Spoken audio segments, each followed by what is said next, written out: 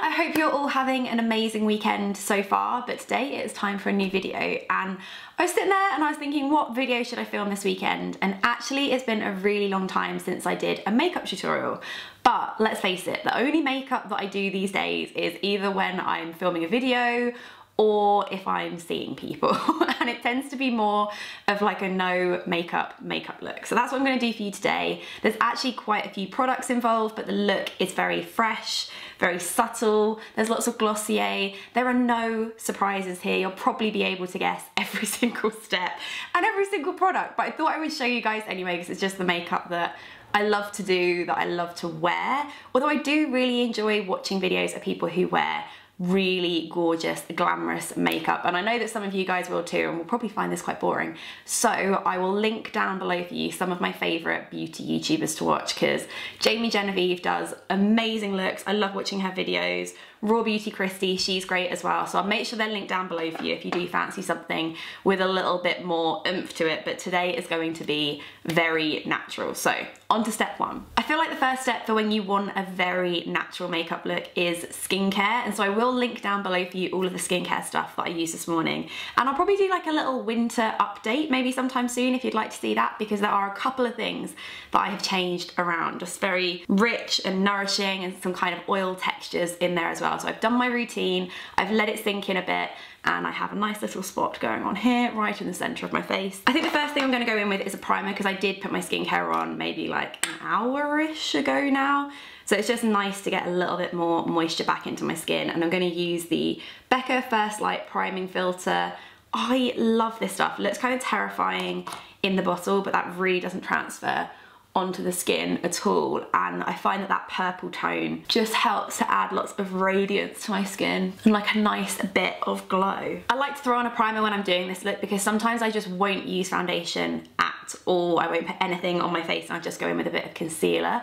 I was reading a piece on Into the Gloss recently about the high maintenance French woman routine, which, you know, anything that's like Parisian, French, I'm into it, I'm reading it, I'm desperately trying to imitate it. But in that article, the lady, I think she was called Sabina, she mentioned that she just uses concealer and kind of buffs it all over, like where she needs it on her face. I feel like my skin needs a little bit of warmth this morning because it is rather pale, although to be fair, so is my hand. I'm gonna use a tiny, tiny, tiny amount of the Glossier Skin Tint. This is in the shade medium, definitely more of a light right now, but like I said, just to add a little bit of warmth and kind of even things out a little bit, I'm gonna take a couple of drops, like really not a lot of this at all, like 1, 2, 3, 4, 5, 6, 7, 8, yeah. And then basically just press this into my skin just to make things look a little bit more uniform. You could use any kind of tinted moisturiser for this, or like a light coverage foundation. The Ordinary Serum Foundation is really good, but I like this. This probably looks absolutely no different to you at all, but I feel like it just evens things out and it also adds that glow, which I really like. So I'm quite happy with my base. Right, next concealer. And I have to say, I mean, I've been using the Glossier Stretch Concealer. Look at that, reach the bottom, absolutely love it. That is in the shade Light, but I also have been feeling the NARS Soft Matte Complete Concealer in the shade Light to Vanilla. And I like this one because sometimes I find the Glossier can be a little bit greasy. If my skin is having one of those days where it doesn't need any help with hydration and it's kind of juicy and I've been drinking my water and eating my vegetables and all that kind of stuff, I don't necessarily need this, especially if it's a little bit hotter. So sometimes I prefer something that is a little bit more matte. Don't be put off because this definitely isn't matte. It's definitely not like drying or dehydrating or anything. And actually a mix of the two is really nice. So sometimes I go in with the Glossier, put that on, pat a bit of this on top, go in with a beauty blender and be done. But I actually think today, just to mix it up a little bit, I'll do the NARS for you. So I will put this on my spot, on any dark circles I've got going on my nose, because that tends to be a little bit red compared to other places on my face, and then also around my moustache area. I just find this looks really natural, especially when you blend it in with your fingers or ta-da, beauty blender. The thing I like about using a beauty blender when it does come to these really natural looks is that I find that it takes off any excess. So any excess that is gonna sit in lines under your eyes, I feel is removed by this, which is great. Now the base is a little bit too uniform, so I'm gonna go in with a bronzer.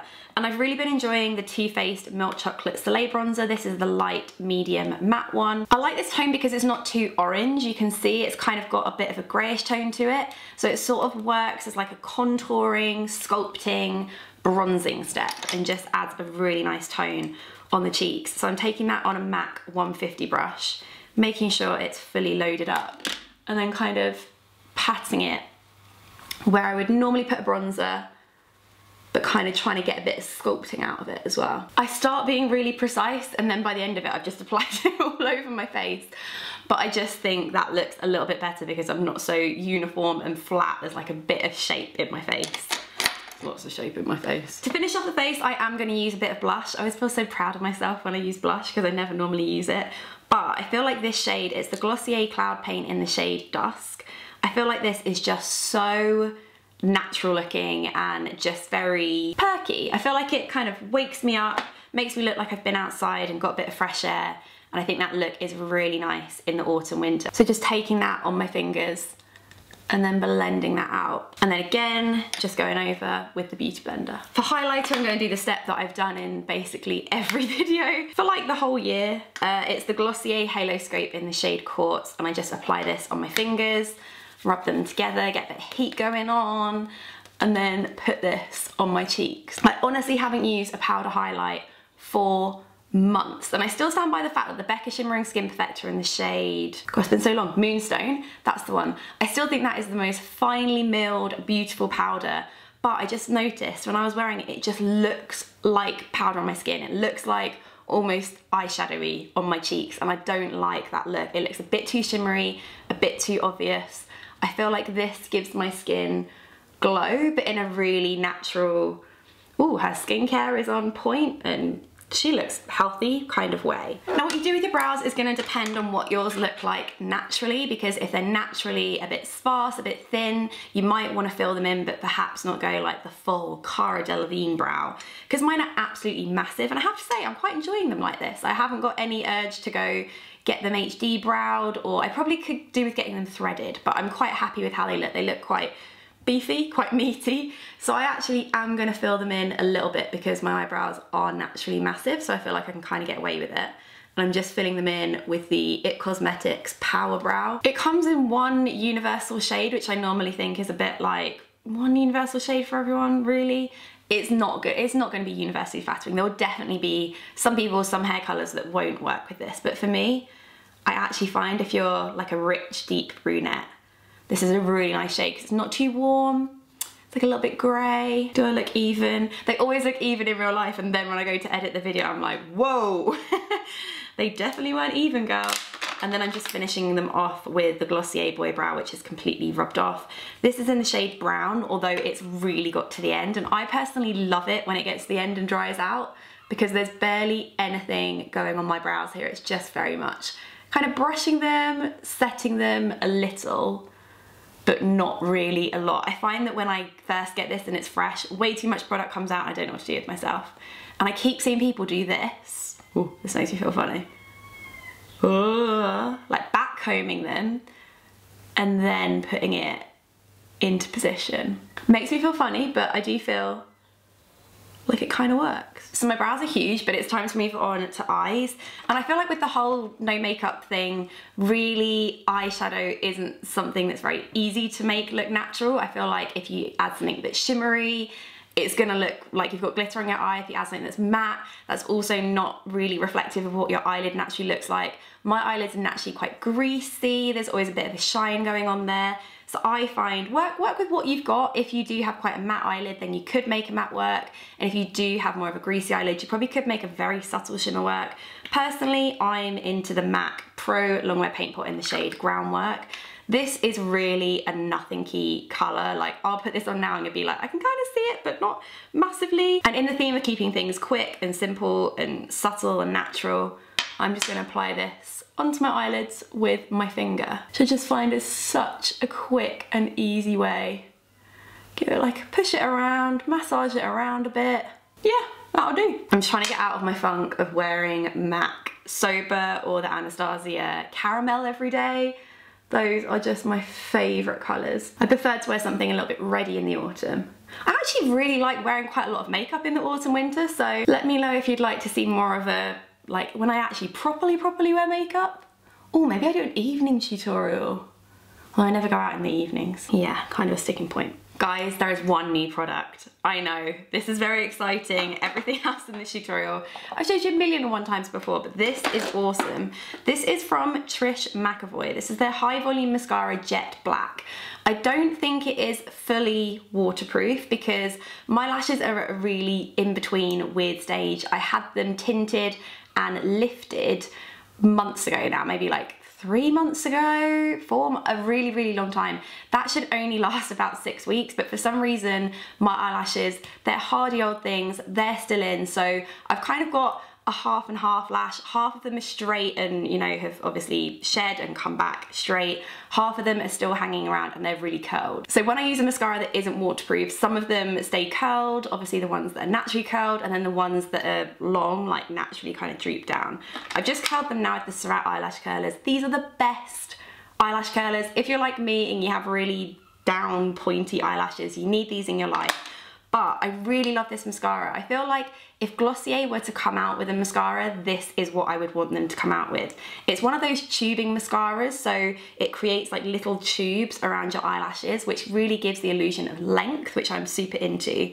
And it comes off so easily. You can literally just take it off with hot water and kind of go like that and it comes off. But it doesn't smudge throughout the day. It's quite incredible. The brush for it is tiny. Like, I don't know if you can see how thin that is. It's a very thin, straight brush. It's very simple. But I really like how it looks on my eyelashes. I will show you now.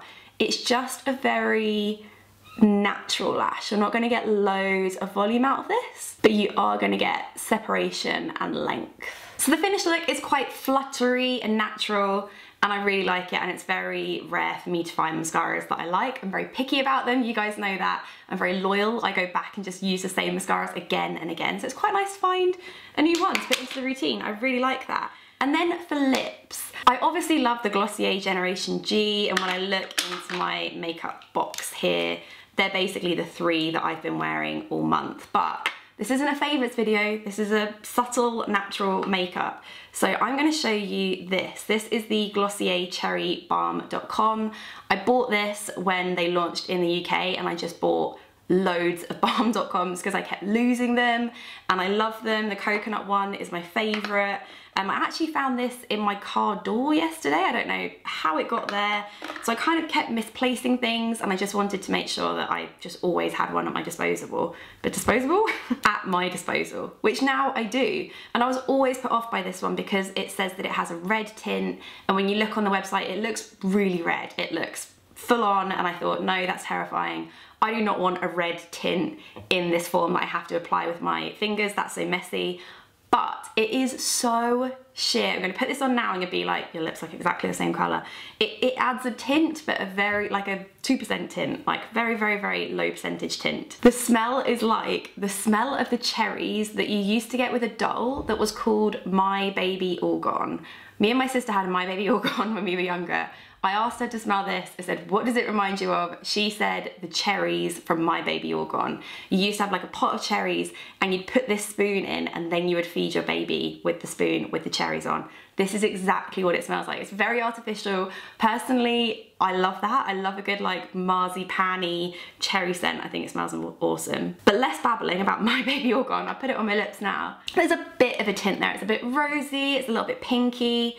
But like when it comes out like that, it definitely doesn't transfer as red onto the lips. But that is the finished look. A very obvious tutorial of a look that I have shown you 1,000,001 times before. But there were 2 new things in there, I think 2 new things. And it's just always fun to check in and show you guys my current makeup routine because they're quite fun for me to look back on in a couple of years' time and be like, oh, do you remember when I loved the My Baby All Gone lip balm? That was great. But thank you for watching. I hope you enjoyed this video. There is lots of new stuff coming for you next week. Some really fun style things. A haul is on its way, more vlogs. So I will see you then. I've already said thanks for watching. I've already said see you then. Bye.